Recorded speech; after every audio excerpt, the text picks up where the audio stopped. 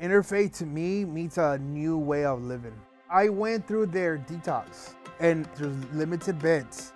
I showed up even before the gates opened. I took that leap of faith. I was homeless. I was straight out of the hospital.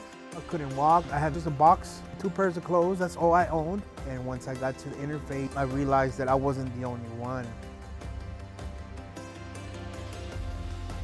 And so I was like, you know what? I do need help in my substance abuse. And they facilitated that for me. You know, it was very reassuring and I didn't feel alone or afraid. If I can share my experience with other people, what I would like to say is that there is hope and there is programs out there that are willing to help.